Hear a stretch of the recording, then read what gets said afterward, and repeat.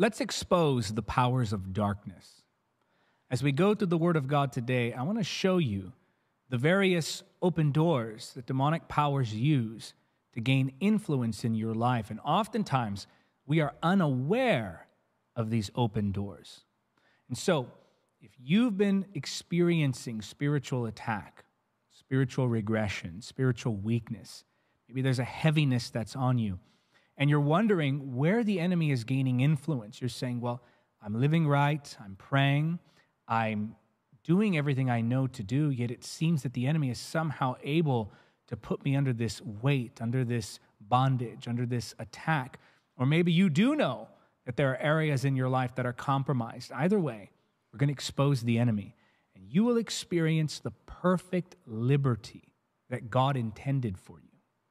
God did not create you to live in bondage. God did not intend for you to just go from deliverance to deliverance. He wants you to go from glory to glory. He's called you to walk in victory. Spiritual bondage is not a normal part of the Christian life. It's not part of God's plan for you. Now, does this mean that we all walk in perfection? By no means. But this does mean that there is a standard to which we can aspire. There is a hope to know that God does intend for us to walk in victory. So first I want to define what is an open door, and then we're going to show you the various different ways that the enemy gains influence. And then I want to talk to you about closing these, bringing repentance to certain areas of your life. Again, I believe that absolute victory, total victory is yours. And you may be saying, well, I've been struggling for so long, or it seems in my life it's been nothing but setback after setback, or I just can't seem to overcome the enemy in this particular area. Whatever your experience has been, and no matter how many times you've tried to be free, remember that permanent deliverance is not only possible by the power of the Holy Spirit, but it is God's will for you by the power of the Holy Spirit. I want you to write this in the comment section. He sets me free. Write that right now, and let that be your public faith declaration. He sets me free. He has delivered you, the scripture says, from the powers of darkness. He set you free. His blood has broken every curse. Now it's time to walk in that freedom as we begin to expose these areas where the enemy is gaining influence, where he can attack us. Now, as you listen to this, it's possible that your flesh will be looking for some form of distraction, something to pull your attention away from what can ultimately help you. So I want you to be aware of that battle going on between the flesh and the spirit as you listen to this message, and determine in your heart, not only are you going to experience freedom, but you're going to hear the truth that will set you free, and it comes only from God's word. So what is an open door? Well, as you look through Scripture, you will not find that term, open door, used at least in the same way that we use it today.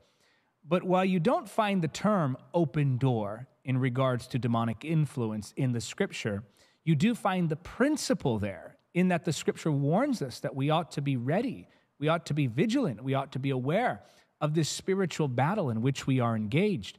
And so because we're aware of an enemy, because we know we're engaged in a spiritual battle, it becomes obvious by looking simply at the biblical principles that there are certain areas that the enemy can affect in our lives.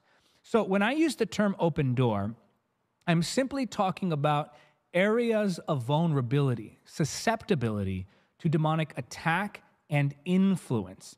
Now, this is not the same as demonic possession. Let's go look at a key portion of Scripture here. Matthew chapter 12, verses 43 through 45. This is Jesus speaking. When an evil spirit leaves a person, it goes into the desert seeking rest but finding none.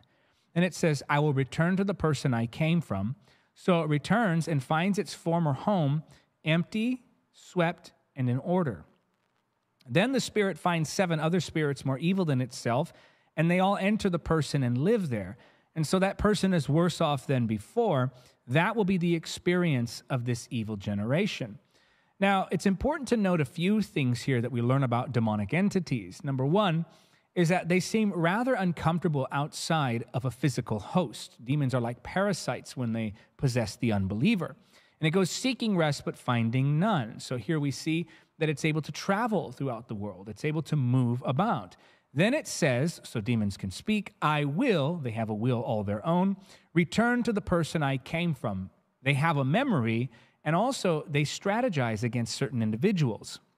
So it returns and finds its former home empty, swept, and in order. So demons have the tendency to return to see what kind of influence they can gain, and they're observant in that they're able to analyze and assess a particular situation or individual. So it returns and finds the former home empty, swept, and in order. Now notice here that Jesus says that in order for it to re-enter, it must find that it's three things: empty, swept, and in order. Well, we can thank God that the believer is never empty because we are filled with the Holy Spirit. So, while demons do return, they're limited in what they can do to a born-again believer. While demons do return, they are capped. Their power reaches certain borders that they cannot cross. Now, the demon finds empty, swept, and in order to be the state of its former home. And then it can find 7 other spirits more evil than itself, and they all enter that person. Here we see that demonic powers call for help. Demonic powers cooperate with one another. Demonic powers can be more evil than the others, so they're ranked by the level of evil. And they all enter that person and live there. And so that person is worse off than before. But while demons obviously cannot re-enter the born-again believer as they do in cases of demon possession, this does not mean that they don't return to see what influence they can find. So it is a well-established biblical fact that demonic powers cannot enter the born-again believer as in cases of possession. That's, of course, something that we know. And thank God I don't have to say that as often as I used to. This is something that the body of Christ has really adjusted on, thankfully. And so it's becoming, of course, more solidified, that teaching that demons cannot re-enter as in the cases of possession. But this doesn't mean we can just go on sinning. This doesn't mean that we can live compromised lives. This doesn't mean that we don't have to worry about the attacks of the enemy, because the scripture very clearly warns us against particular attacks of the enemy. But this at least gives us a picture of what's happening in the realm of the spirit. The demon returns, looks for the influence it can find, and says, okay, I can't re-enter that individual. I can still lie to them. I can still deceive them. I can still harass them. And these are all verbal assaults of the enemy. So then an open door is anything that makes you more likely to fall into susceptibility to those attacks. An open door is anything that makes you more likely to believe the lies of the enemy. An open door is anything that makes you more likely to embrace the tormenting assaults, those verbal assaults of the enemy in your mind, and to repeat them again and again yourself. You know, as a demonic power continues to deceive and speak lies, the ultimate goal is to get you to repeat those lies so that they can just stop speaking and you go on lying to yourself. That's how thought patterns are formed. But having taken these truths into account, we must also remember that you cannot systemize discernment. So often when we talk about open doors, what we're actually looking for is this exhaustive list of things that can ultimately influence. So the obvious ones, things like blood rituals, participation with the occult, the use of Ouija boards, these have no place in the life of the believer. But my question would be, would a true born-again believer have even any desire to participate in the occult, at least knowingly? And the answer is, of course not. So I want to talk in terms of categories, because I could give you an exhaustive list. This song, that rapper, this movie, that place, that image. And we could be here for hours and hours and hours of me just listing things that ultimately can bring about greater demonic influence. But I think what's healthier to do is not just teach you what to look out for, but how to discern things that are of demonic influence, so that you're not having to memorize this entire list, but rather you can apply that discernment as you go on living your life. Because here's what ends up happening. When you give that list, people become very paranoid. They live in this, what I call religious OCD, or state of religious OCD. And I don't say that jokingly. I mean that. There are people who suffer with intrusive thoughts, obsessive compulsive thoughts, and sometimes those obsessive compulsive and intrusive thoughts become centered around biblical themes so that the individual might be afraid of missing the rapture, or the individual might be afraid of being told, I never knew you, or the individual might be afraid of the demon re-entering with 7 others so that their state is much worse.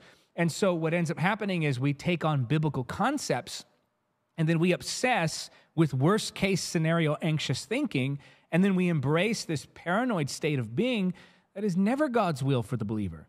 So vigilance, remember this, vigilance is not paranoia. Write that in the comments section. Vigilance is not paranoia. So we have to find balance in this area. I'm not saying that the balance is embracing any form of compromise. We shouldn't allow any compromise. Rather, I'm saying the balance is in how we approach these open doors. I know of believers who have told me that when they go into the supermarket, as they take cans from off of the shelf, they're rebuking the possible spirits that may have attached themselves to those cans of food from other places in the world where maybe witchcraft is more prevalent. Maybe they hear a song playing on the radio in the marketplace and they go, oh my goodness, they're playing that song. Something's going to attach itself to me because I just so happened to be in the building when the song was playing in the background. Well, that is the inescapable logical conclusion that you must come to if you embrace the legalistic approach that I was just mentioning a moment ago, which is not biblical at all. And some believers live in that state. And if you're living in that state, then you're under an entirely different kind of bondage, namely religious legalism. And that is no way to live either. So we mustn't fall into paranoia, nor must we be trapped in apathy. Because apathy just completely ignores the realm of the Spirit and says, oh, there's nothing to worry about. I don't have any concerns. I'm going to participate in anything and everything. I'm going to allow anything and everything in my home. And of course, then they wonder why they're struggling so much spiritually. So again, you can't systemize discernment. Let me encourage you with this verse, and then we're going to get into the open doors. 1 John 4:4. But you belong to God, my dear children. You have already won a victory over those people, because the Spirit who lives in you is greater than the spirit who lives in the world. So the Holy Spirit is in you, the other spirits are not. The Scripture makes it very plain here. And the Holy Spirit in you is greater than the spirits who are in the world. So going back to my example of that individual who maybe goes shopping at the market, and they're afraid that if they touch a can of peas, that whoever packaged that may have had a spirit coming from another country, and now when they touch that can of peas, they're taking that spirit home with them. Guys, that's paganism. That's teachings of the occult. That's teachings of witchcraft. And we as believers don't give any credence to those types of teachings because they give more power to the enemy than he actually has. On the other hand, we're not going to be apathetic toward the enemy and dismissive of the enemy. But again, we're going to have healthy, biblical vigilance, not paranoia, in this area. So let's take a look at this. Number one, the first open door that the enemy will use. And again, when I say open door, I'm talking about anything that makes you more susceptible to demonic attack. Often when we picture open doors, we're thinking of something that we do where a demon goes, there's my opportunity, now I have legal right, and it jumps into the individual. Well, I'm not saying that there are no consequences to foolish or sinful living. Rather, I'm saying that possession ultimately cannot be one of those consequences, at least for the born-again believer. And again, I know I can already hear it. Some may be saying, just give me the list already. Well, that's what I'm purposely trying to walk you through here, in that it's not going to be this exhaustive list of this. Rather, I'm giving you principles. So number one, here it is, your connections. You say, my connections? What does that mean?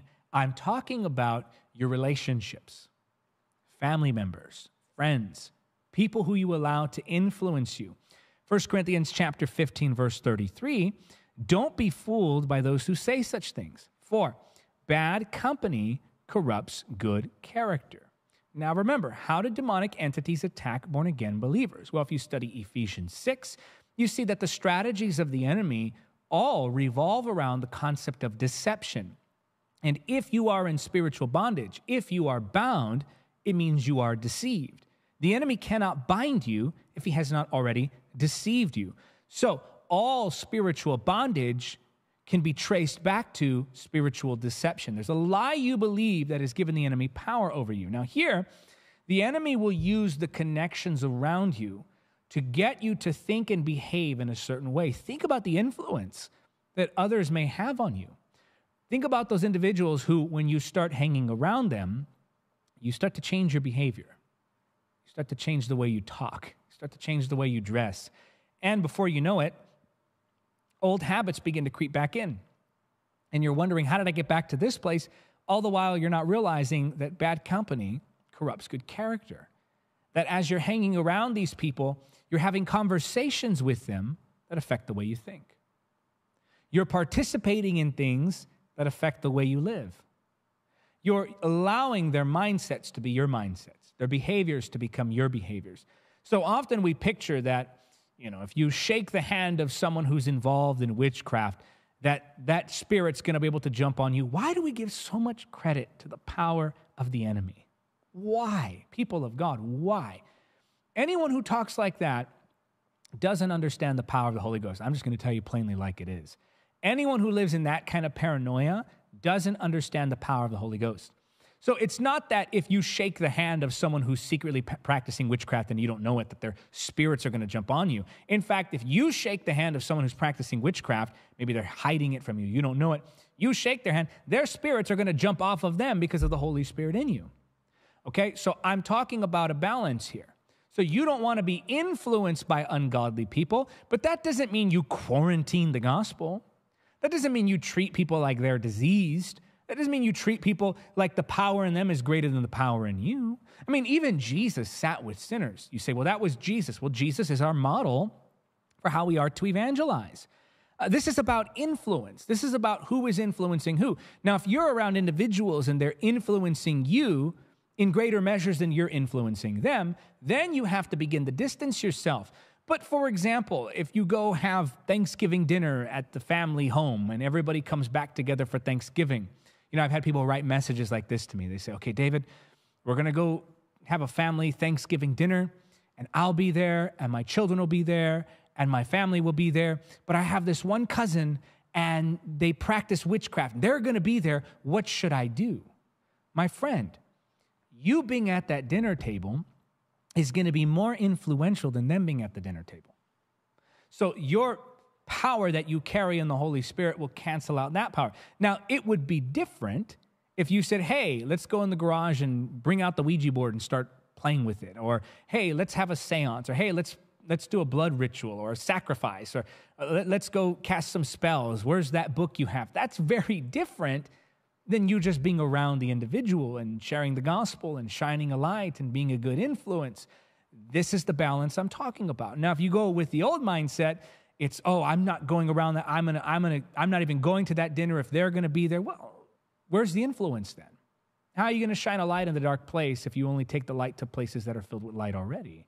You need to be able to take the light around dark places too. And so you got to watch for patterns that they bring to your life. It's not just contact. You're not going to shake their hand and, now I got to go pray. I didn't know they were practicing witchcraft. No, greater is he who's in you than the spirit who's in the world. So again, you watch those connections and you ask yourself, how are these connections influencing me? Because if those people begin to change your behavior and your mindset, well, now you're absolutely vulnerable to demonic deception. Now you're absolutely vulnerable to demonic torment. Now you're absolutely vulnerable to demonic harassment and attack and strategy. Why? Because you put yourself in a place where you begin to give ground to the enemy. And that's what you want to avoid. You want to avoid the actual practice of disobedience. But you just being around certain individuals isn't going to cause that. Now, again, we have to have balance. We need to be careful because, for example, my daughter, she's 4 years old. I'm not just going to allow her around anybody because they can do things and say things that can make a great impression on her that ultimately affect the way that she thinks. So we do have to exercise wisdom in this area. But again, we are balancing between that paranoid approach and, we treat people like they're all contaminated, and we may have some, virtue signaling that we do, and we may feel righteous in how we do it. And not in my home, I'm not letting that person hear. Well, my goodness, how are they ever going to get around the light? It's different if they're actually bringing influence, you understand. And then we also got to watch that apathy. We don't want to fall into that place. So that's number one, your connections, how these individuals begin to affect you. How do they change your behavior? Are they drawing you further from the Lord, or are you drawing them closer to the Lord? Where is that balance? So number one is connections. Watch those connections. And again, I'm going to stress this.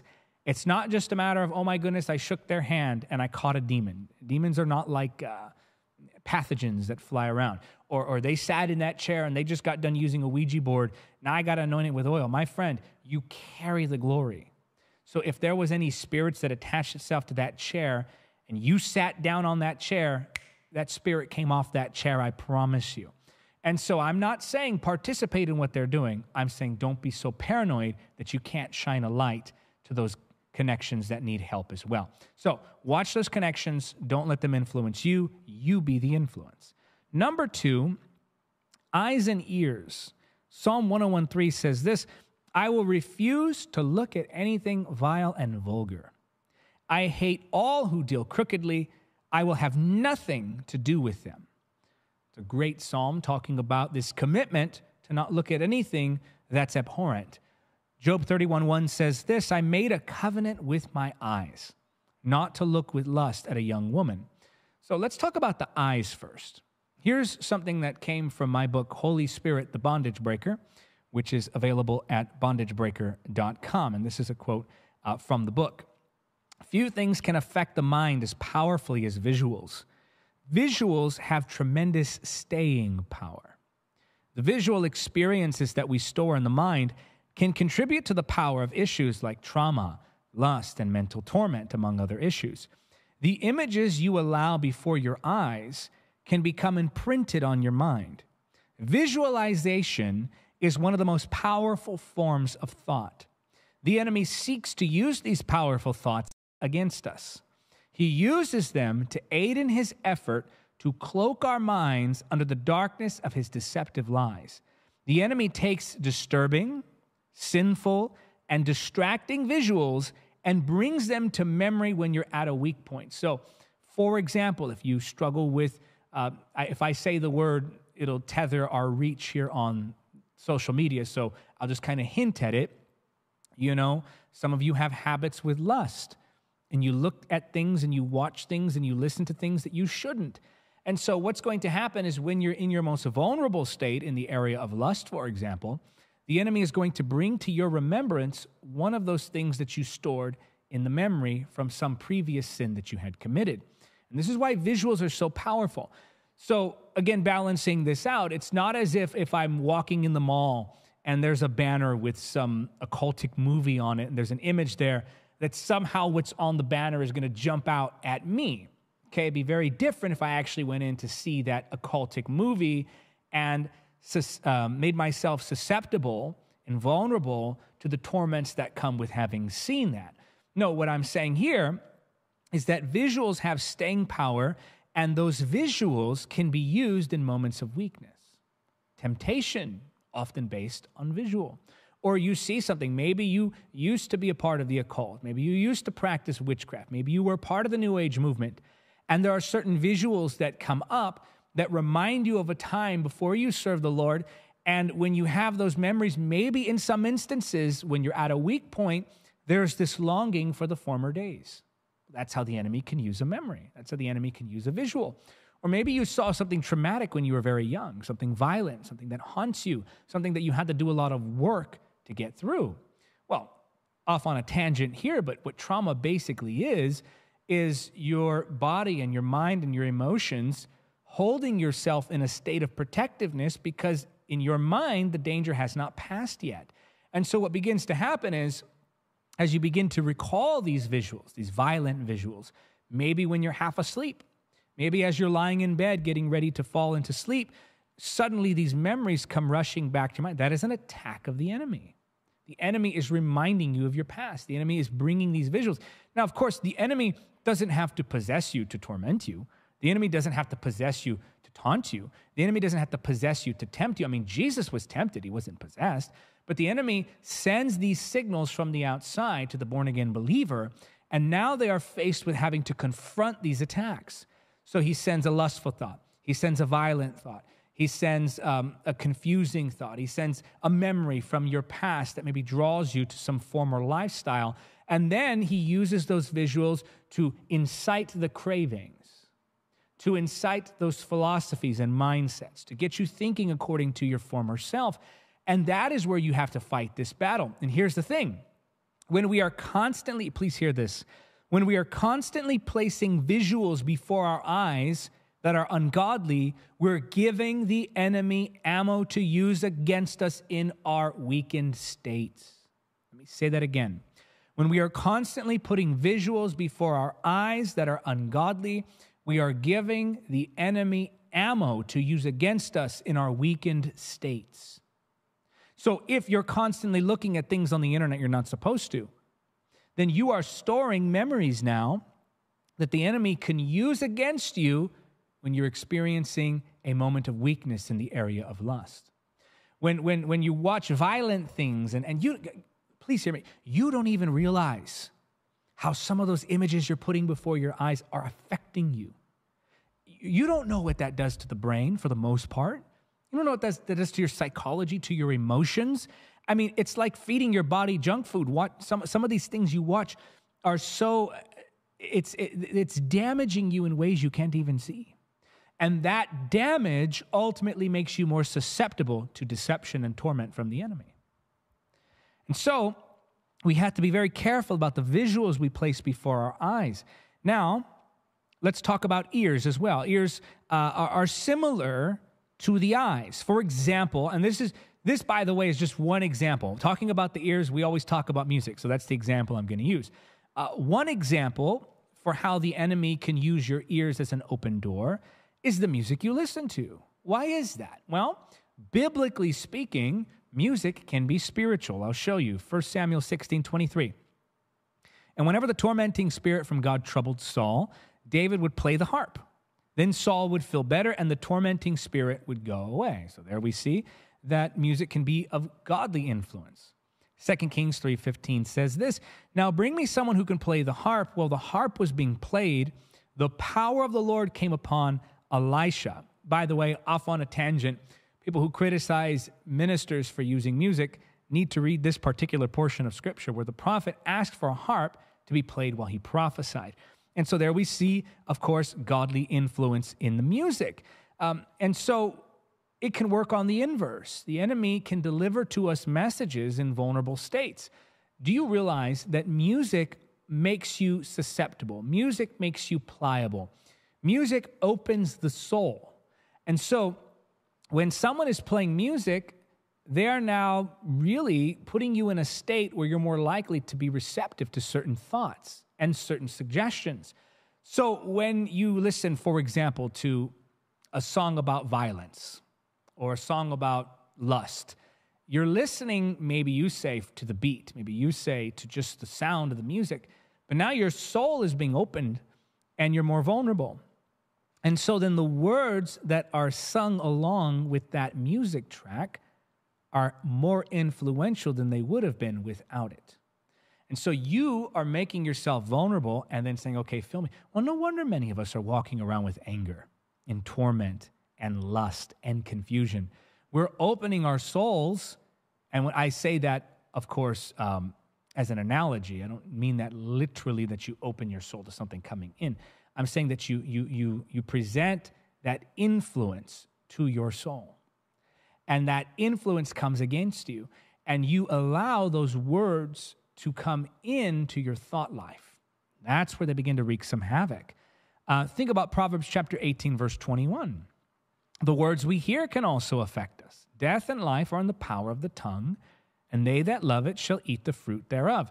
Now, often this portion of Scripture is misapplied to mean that believers have creative power. Now, you've heard, for example, like if you say, oh, you know what? I think my allergies are acting up again. Somebody will emphatically push against what you just said and say, don't speak that into existence. Thinking, well, allergies exist whether or not I say I'm getting allergies. Or if somebody, says, well, I'm feeling a little nauseous right now, they said, don't speak that into existence. You're going to make yourself more nauseous. And, I understand that to some degree there is some suggestibility there. But we have to remember that creative power is God's and God's alone. If you and I had creative power, we would speak lanes to open up in the highway. Think about the confusing world in which we would live. So I'm driving along the freeway. I need an extra highway lane. I speak another lane into existence. And then another Christian sees that and says, hey, you know what? I want my own lane too. And they speak another lane into existence. Or perhaps we all speak extra zeros into our bank account, causing worldwide inflation and economic collapse, all because we spoke dollars and currency into existence. So you see, it just doesn't work in the way that often we've been taught it works. Now, let me make this very clear. Christians do have creative power when we repeat what God has already said in his word. Why? Because his word has the creative power. So only when we align our prayers and our words with God's will, God's nature, God's word, God's timing, that's when they have creative power, because we're echoing the voice of God. And so then and only then when we use God's word is there creative power, because God already spoke it. God already called it to be. And so it is when we come into agreement. This is why Jesus told us to pray for the kingdom of God, the kingdom of heaven, to be established in the earth, or God's will to be established in the earth as it is in heaven, because we're coming into agreement. Now, having said that, we do have what is called cultivating power. You won't find that term in the scripture, but you do see right here in Proverbs chapter 18, verse 21, that our words do have some power to them. What does that mean? Well, your words have the power to encourage or discourage, to tell the truth or to deceive, to encourage someone about their future or discourage someone in regards to their past, to speak words that uplift or speak words that tear down, to speak words that bring clarity or to speak words that confuse. And the longer you repeat those things again and again, the more likely it is to become a part of somebody's thought process. And so when the scripture talks about death and life being in the power of the tongue, it's talking about the consequences of the words that we speak on a regular basis. So they that love it shall eat the fruit thereof. So this is a process. This is something that you're speaking over and over again. It changes the way you think. And when you change the way you think, you change the way you feel and behave. You change the way you feel and behave. Now you've changed the way that you live. So if you're around people who are constantly speaking anti-Christ rhetoric, or rhetoric against the scripture, or rhetoric against the existence of God, or rhetoric against the power of the Holy Spirit, well, now you're going to begin to become influenced by that repetition of messaging, death and life, and the power of the tongue. So again, it's not that I walk into the mall and somebody's playing some rock band that's known for their connections with the devil, and I'm in the mall and now I got to go home and vomit in a bucket because I walked through the mall when they just so happened to be playing some music over the loudspeakers. No, the Holy Spirit is not weak, okay? The Holy Spirit is strong in me. Rather, it's that if I choose as a born-again believer to continually listen to that kind of music, it changes the way I think. And in changing the way I think, it patterns my thoughts after the philosophies of this world, and now the enemy has an opportunity to deceive, to torment, to attack verbally as the enemy does. And so, again, balance. This doesn't mean that I can just go on sinning, that I can just go on allowing this filth into my life, but it also means that if I go to some family gathering and they have something on the TV, okay, I won't actively watch it, but I'm not going to freak out, jump in my car, drive home and go, nope, it's not going to get me. That's paranoia. Rather, you recognize your authority. I tell people all the time, if you think those things have power, wait until you hear about the power of the Holy Spirit. My goodness, that will transform the way you think. So you got to realize you are the light. When light enters a room that is dark, the darkness doesn't extinguish the light. The light dissolves the darkness. So again, balance.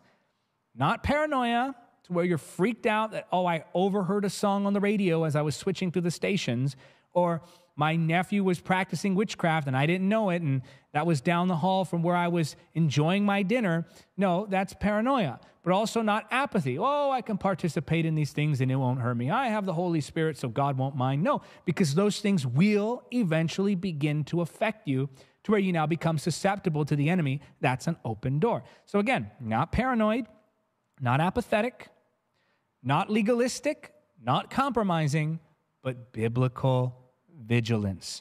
So number one is your connections. Number two is your eyes and your ears. Now, this next state of being is very much often overlooked. People don't even consider this. I'm serious. In this conversation I've had with many believers, often they're shocked to even consider this as something that ultimately can bring about demonic deception. Number three, states of being. States of being. Okay. So there are sins of commission, like 1 Corinthians chapter 6, verses 9 through 11. That's where Paul lists a series of sins that will cause one to not inherit the kingdom of God. So those are sins of commission. Next, we see James 4:17, there are sins of omission. He that knoweth to do good and doeth it not, to him it is sin. So in other words, if you know you ought to do something and you don't do that thing, that is a sin of omission. So there's sins of commission, doing things you know you shouldn't do, and sins of omission, not doing what you know you should do. And then there are states of being that make us vulnerable to both sins of commission and sins of omission. Let's take a look at one example of a state of being. A state of being can be something like anger. Look at Ephesians chapter 4, verses 26 and 27. Be ye angry and sin not. Let not the sun go down upon your wrath, neither give place to the devil. Now, here's another quote from my book, Holy Spirit, the Bondage Breaker. A lot of this is from that. You can get it at bondagebreaker.com, where I wrote in the book there, this is not a reference to demon possession or demonic attachment to your being. The word place here isn't describing a literal physical location. It's speaking of influence, or as the original language hints, opportunity. When we become angry, we are more likely to do something regrettable. It's easier to say hurtful things, become violent, gossip, or criticize when you're angry.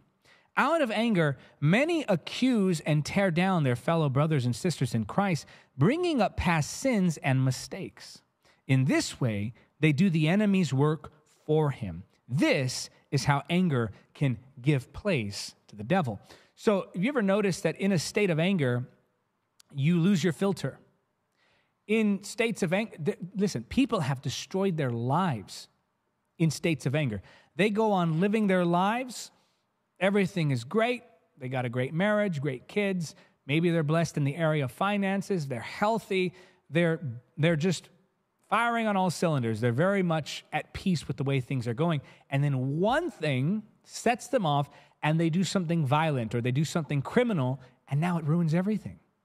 People have lost marriages because of one moment of anger. People have lost influence because of one moment of anger. People have lost their reputation because of one moment of anger. People have lost their lives because of one moment of anger. Anger is not sin. Be ye angry and sin not. And it's funny to me that sometimes we try to, pretzel our way around certain concepts. Like people say, well, Jesus wasn't angry. He had righteous indignation. My friend, Jesus was angry. And we call it righteous indignation because it was Jesus' anger. He was angry about a righteous thing, so his anger was righteous. It was justified, but it was anger. It was that sense of passion and zeal against something that violated his conscience and God's law. So he responded with holy anger. So there's anger. Anger is anger. And so you have to recognize that anger itself is not a sin. My goodness, are we not angry at the trafficking going on in the world today? Are we not angry at the assault of the enemy against children? Are we not angry when the systems of the world try to push ungodly agendas on the innocent? Are we not angry when we hear how the enemy advances his kingdom in some areas of the world? Are we not angry when we hear about the influence of the enemy taking over the lives of our loved ones? Do we not become angry when we hear of someone entering a bondage of addiction or alcoholism? Of course we're angry. And it's holy to be angry. It's right to be angry. God, look at the Old Testament. God the Father is angry against sin. It says he's angry with the wicked. So anger is passion. Anger is zeal. Anger is to be passionately, zealously indignant against a certain thing. And so that anger in and of itself is not a sin. But, as the scripture says here, be ye angry and sin not. Jesus didn't sin when he was angry, but he was angry. Again, we like to use these different terms to make it make more sense in our minds, and we end up just causing more confusion that way. Anger is anger. Now, depending upon why you're angry and what you do when you're angry, that's going to determine whether or not it's sin. But anger in and of itself is not a sin. So don't sin, though, while you're angry. So that is a state of being in which you can become more susceptible to sin if you're not careful. So anger is a state of being. Think also about fear. Think about all the decisions that people make out of fear, like those sins of omission, the things we know we should do that we don't do. Where does that come from? Often that's based on fear. So sins of omission often come from states of being like fear. Think about exhaustion. Talk about sins of omission. When you're exhausted, you don't want to do anything. There's nothing you want. When you're exhausted, and this is going to be so key for some of you, you realize that when you're exhausted, you're more susceptible to lust. When you're exhausted, you're more susceptible to violence. When you're exhausted, you're more susceptible to impatience.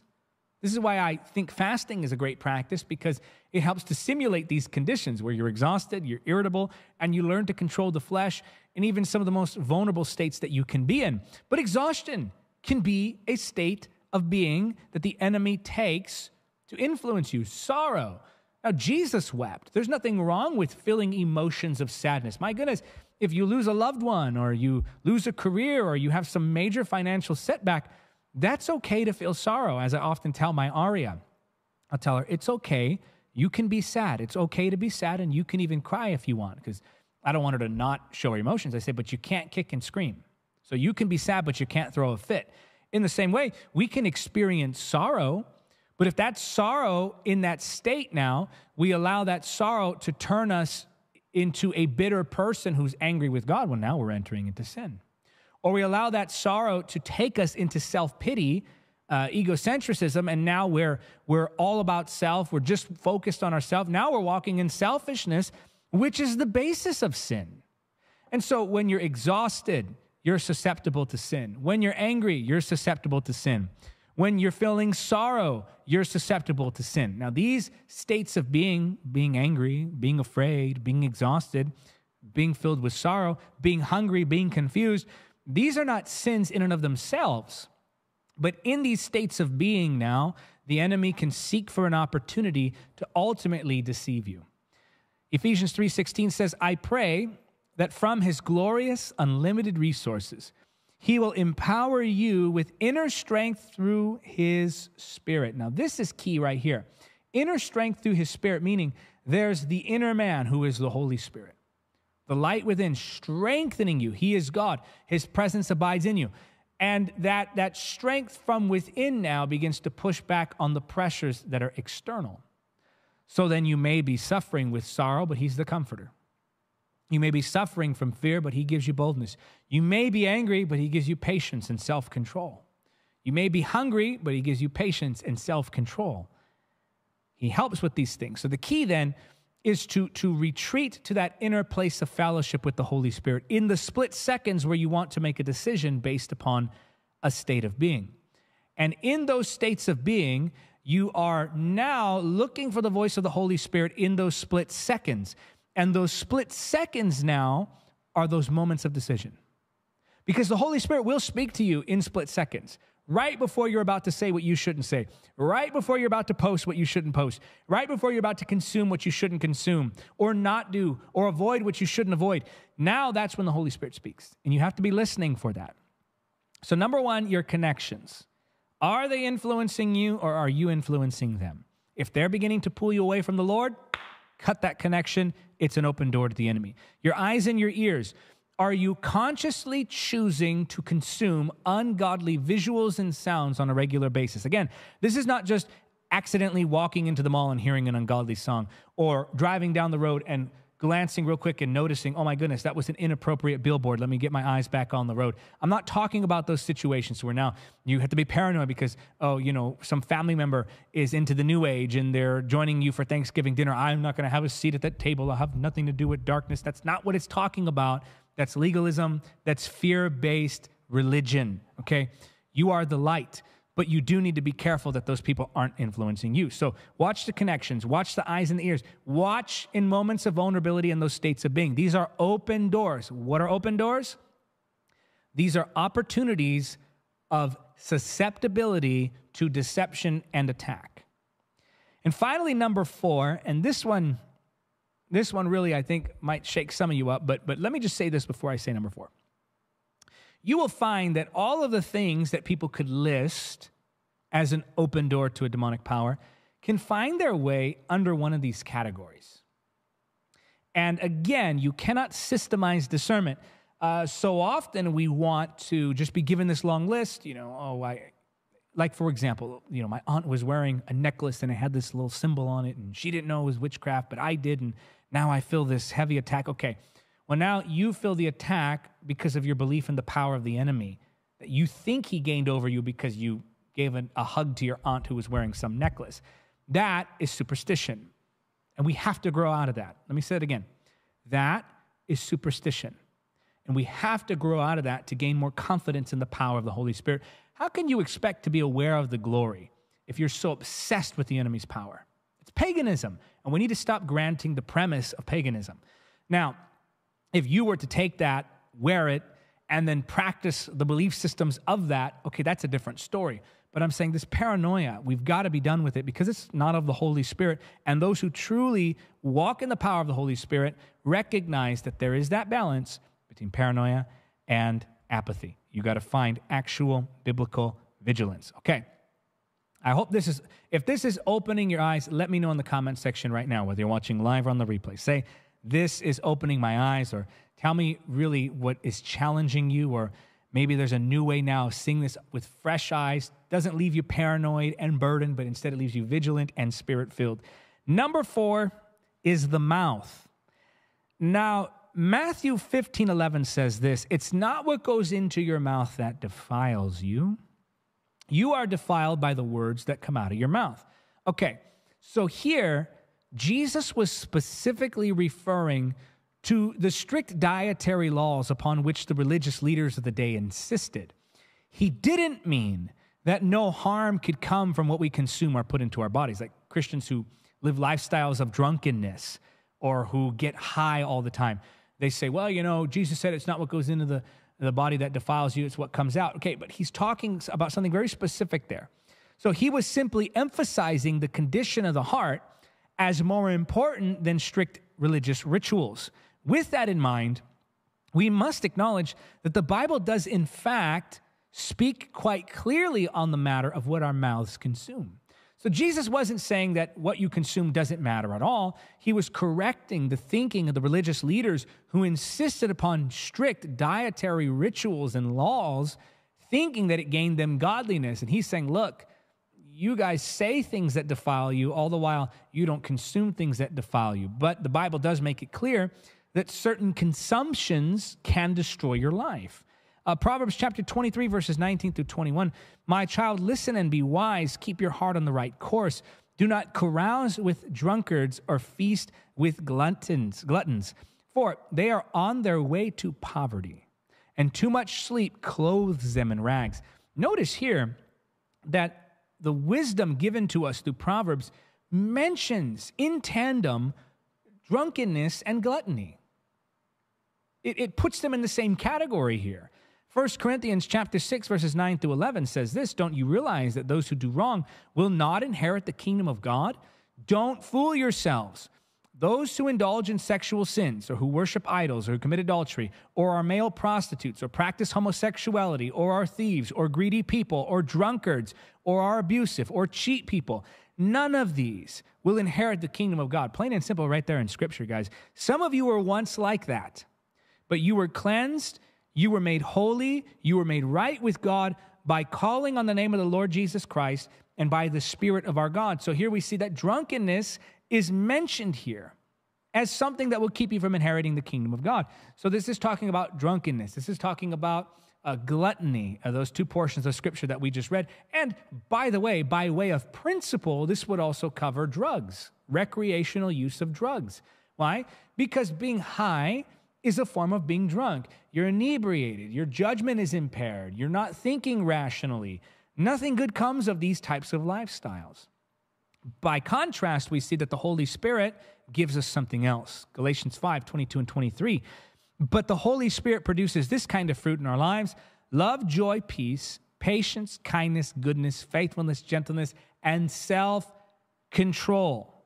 There is no law against these things." Now, some will say, well, it's the demonic influence that's doing the sinning. For my friend, that's just nonsense.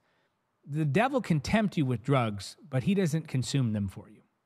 The devil can tempt you with drunkenness, but he doesn't get drunk for you. The devil can tempt you with gluttony, but he doesn't do the overeating for you. You choose to give in to the temptations of the enemy. Now, I know that sounds harsh, but it's the reality, and I love you enough to tell you the truth. That's the fact of the matter. Demons don't do the sinning for you. So stop blaming some demon and take responsibility for not using what God gave you, self-control. It doesn't say here spirit control. In other words, it's not like the Holy Spirit consumes you in such a way that he removes from you any semblance of a free will. Rather, what he does is empower you in a way that you can now choose to gain control of yourself. Well, that's what the Holy Spirit gives you, that self-control. And so he's not taking over you. He's not taking you over in a way that you have no autonomy whatsoever. You still have the ability to make decisions and exercise free will. And he gives you the power to now choose that self-control. And if you notice, by the way, drunkenness is a state in which you become vulnerable to lust, to violence, to ungodly anger. Drunkenness is a state in which you become susceptible to the lies of the enemy. Some self-pity, you start to wallow in your misery. The enemy tells you God doesn't love you. Someone in a drunken state will say, yeah, God doesn't love me. He's abandoned me. They're now just wallowing in the misery of that bondage. Think about how gluttony opens you up to demonic assault. The way your body functions is that it connects with the mind. So if your body is in a state of sickness, in a sickness that you chose, by the way, as much as is possible, live healthy, make healthy choices. That's your decision. Now, of course, this does not take into account those who have a disease that has nothing to do with their free will. I mean, who wants to be sick? Nobody. Nobody wants to be sick.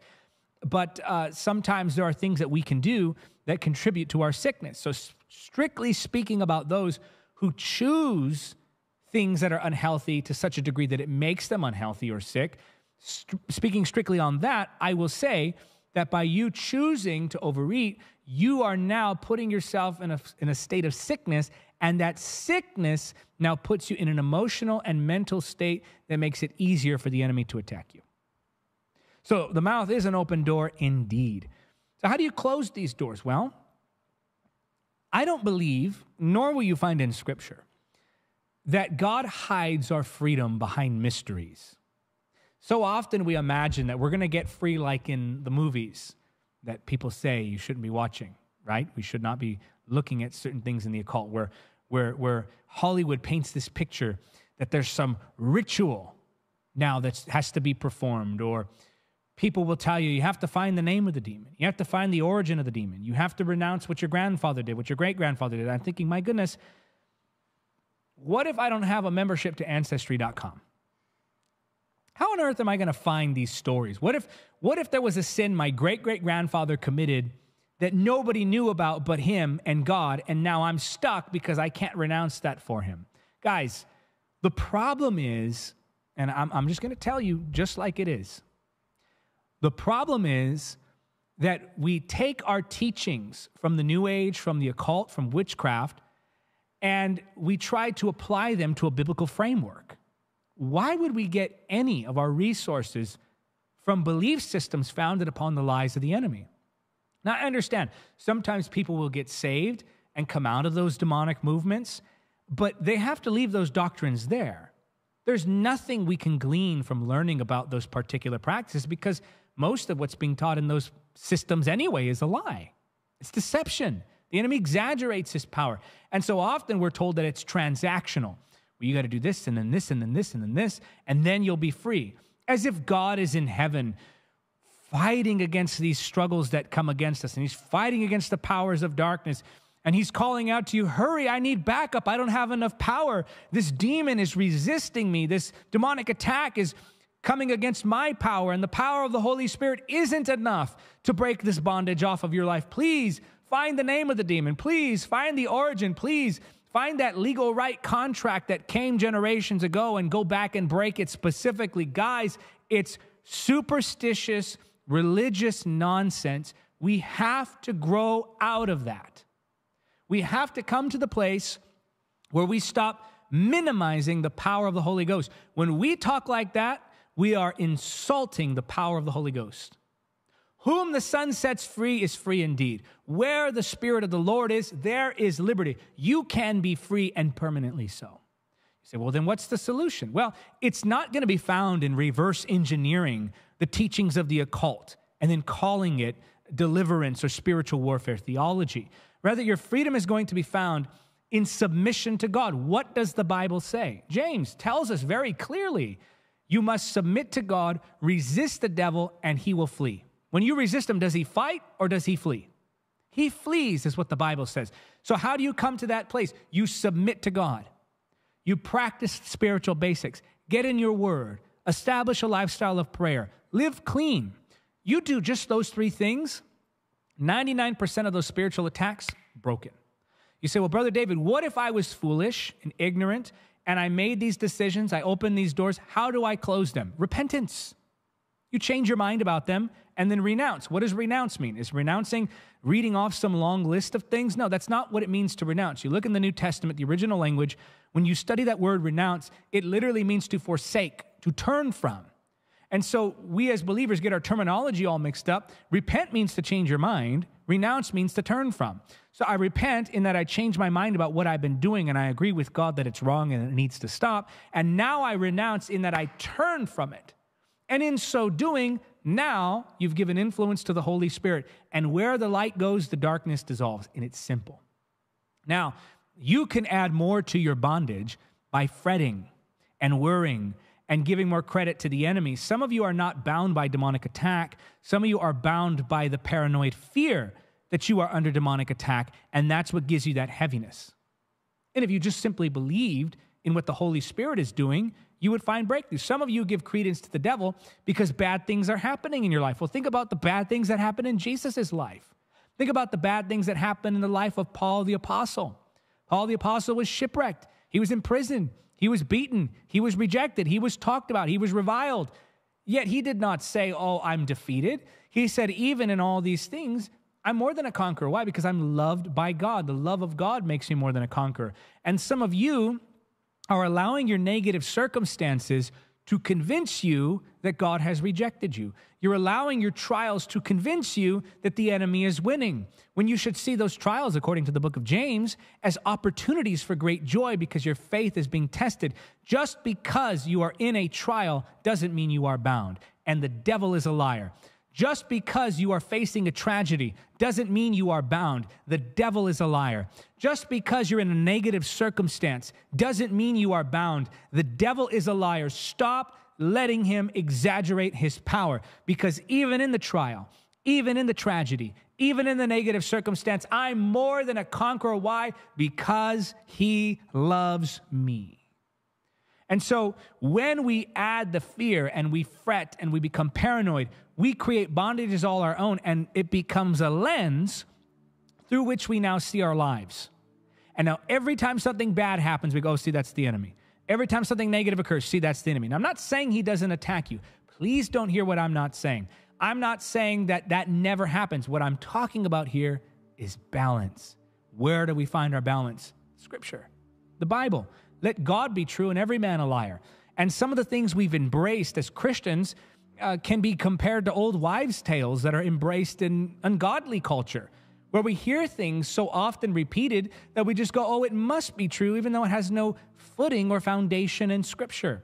And so we must approach this spiritual battle using the truth of the Word of God and nothing else. No outside perspective. I'm not going to take my cues from the Wiccans. I'm not going to take my cues from the practitioners of the New Age.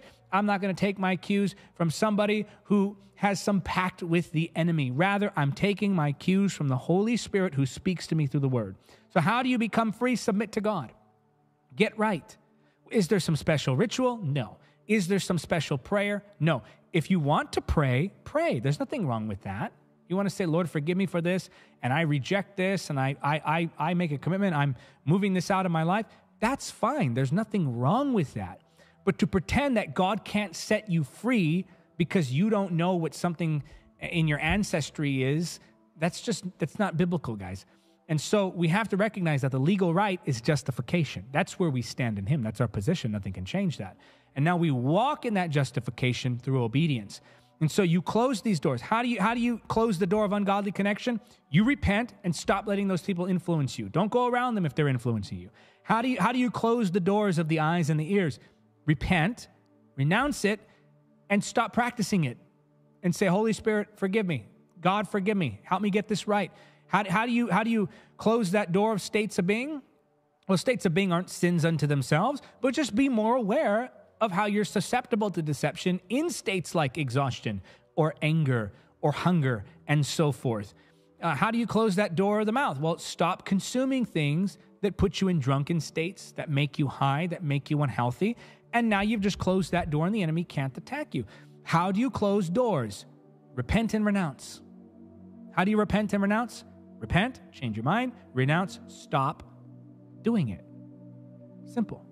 You see, the thing is, we want to be able to just do some special ritualized prayer because many people don't intend on actually changing. Oh, we're gonna hit. I think I feel in the spirit. I'm striking a nerve here, and it's a good nerve. It's sometimes the truth will offend you before it will set you free, and often we want to do that little ritualized thing because we don't actually intend on changing. We want to be set free from the consequences of sin, but we want to keep the sin itself. And that's not a godly way to approach it. So how do you close these doors? I'm telling you, submit to God. How do you submit to God?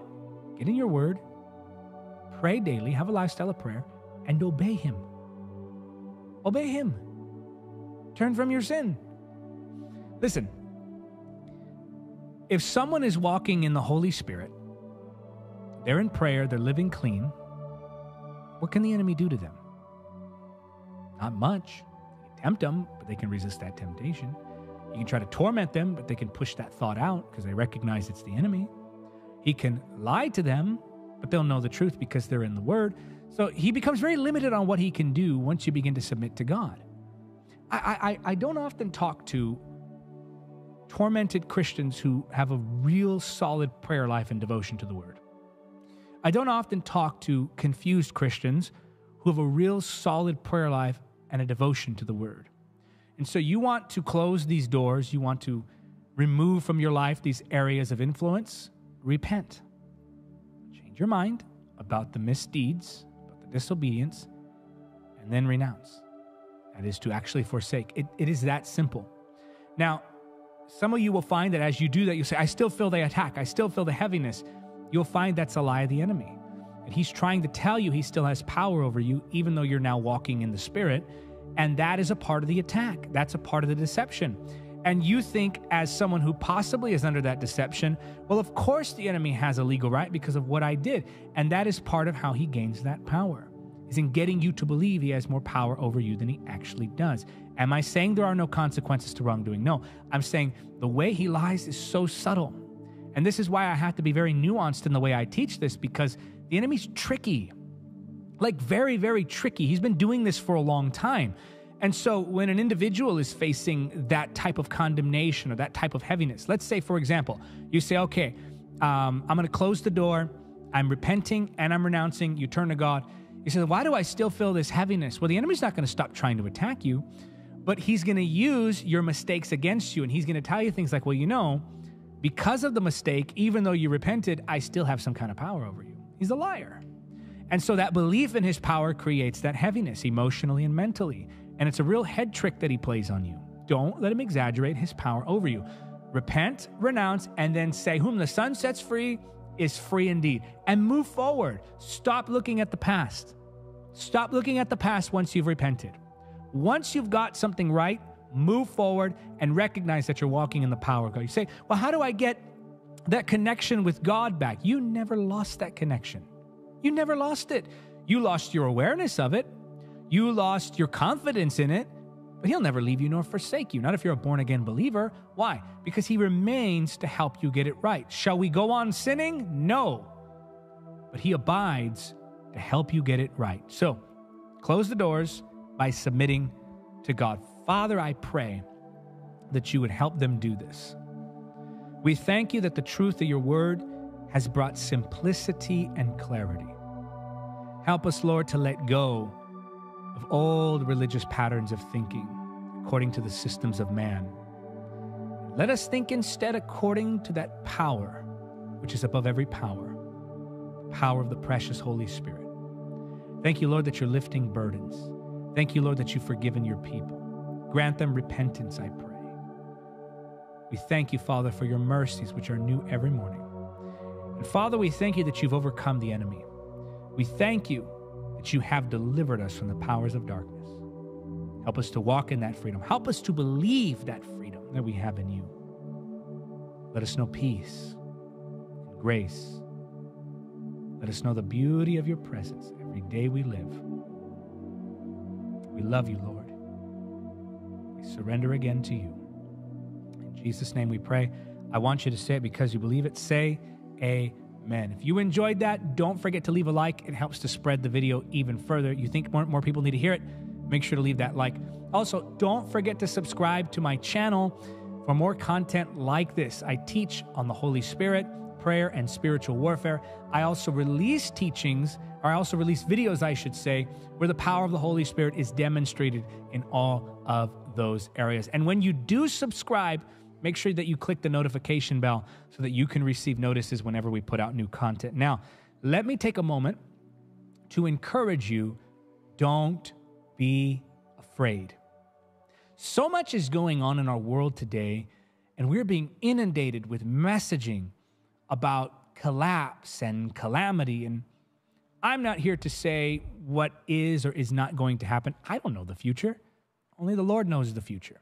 What I do know is this, that whatever does happen, God's going to take care of me. I love this old quote that goes something to the effect of, I don't know what tomorrow holds, but I know who holds tomorrow. And isn't that so true? We can place our confidence in him. Maybe your faith has been shaken because of the things you're hearing in the news. You're seeing as you scroll across the social media feeds, different declarations, as I said, of collapse and calamity and chaos. And you feel overwhelmed, bombarded. And even though you trust in God, there's still uneasiness in your spirit regards to your future, to your family, to your children, to the dreams that God placed in your heart. He who promised is faithful. Let me say that again. I really believe this is for somebody right now. He who promised is faithful. If he showed you what he wants to accomplish with your life, he's going to accomplish that no matter what the systems of the world are. And so I want to challenge you today to step out of fear and into faith. And I want to challenge you to financially support this ministry. Again, I know so often in seasons like this, we hold back. But do you know what happens in seasons like this? We get afraid, we hold back, and then the season passes and we realize, oh, God took care of me after all. I mean, every season we've gone through, think about month after month, year after year, there's always something in the news that's trying to freak you out. There's always something on social media that's cause for concern. There will always be fear. There will always be a reason to be afraid. But in every season, we can trust him. So often we withhold in these seasons. Well, I got to see what's going to happen first. I don't know what's going to be. And we withhold our support of ministries. That ought not to be the case. Seek ye first the kingdom of God above all else, and then all these things, what things? Material things, what you eat, what you wear, where you live, shall be added unto you. So I'm challenging you now to exercise your faith. We're going to exercise the faith muscle. I know most of you watching support this ministry, you give, and I thank you for that. But I want to challenge that one who's maybe hesitating right now. And you're saying, well, I don't know, there's this fear in me, and I want to see what's going to happen first. And there's that little part of the flesh, right, that just clings. And you're going to find that as you learn to release, faith begins to flood you. Peace begins to flood you. And you don't know how the Lord will respond. The Lord can turn anything around in 24 hours. He can turn anything around in an instant. Trust him. You're not going to ever regret trusting the Lord.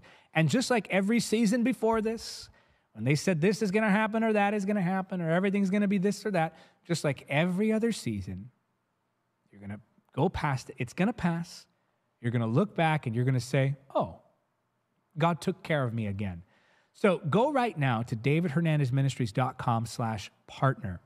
And I want to challenge you to sign up to become a monthly ministry supporter. Maybe you used to be a monthly partner and maybe a while ago you just said, well, we'll forego that for now. I want to challenge you, sign up again to become a monthly ministry supporter. You know, week after week, our ministry is still growing. That's the faithfulness of God. His hand is in this ministry, and I want you to get involved with the favor of God that's on this work. The favor of God is on his work in this ministry. No doubt about that. We're seeing growth after growth, and the territory is being expanded. So get involved with it. Let's make a difference. Now is not the time to hold back and say, let's be afraid. Now is the time to step forward and say, there's a need in the world, and I'm going to be a part of it. So let's join hands together. And let's join hands together from around the world. And let's put our focus on a cause. The cause for the gospel of Jesus Christ. That is our mission. There's no mission, no work, no need, no message more important than the gospel. Get involved today. Sign up to become a partner for $10 a month, $30 a month. Some of you can do $50 or $100 a month, but do that right now and say, you know what? I'm going to partner with this ministry by going to davidhernandezministries.com/partner. You can also give a single gift by going to davidhernandezministries.com/donate. Maybe you're not ready to do monthly, or maybe you do monthly already. You say, I just want to invest something in this ministry additionally. You can do that right now, davidhernandezministries.com/donate. Now, you can give from anywhere in the world. We accept all sorts of different currencies, even cryptocurrency now. So I'm asking you, if you're giving internationally, try the website first. If the website doesn't work out for you, then you can give through YouTube or Facebook. Do that now. Say yes to the Holy Spirit as he's speaking to you. Say no to that fear that is rooted in the flesh, and watch what God will do. And until next time, remember, nothing is impossible with God.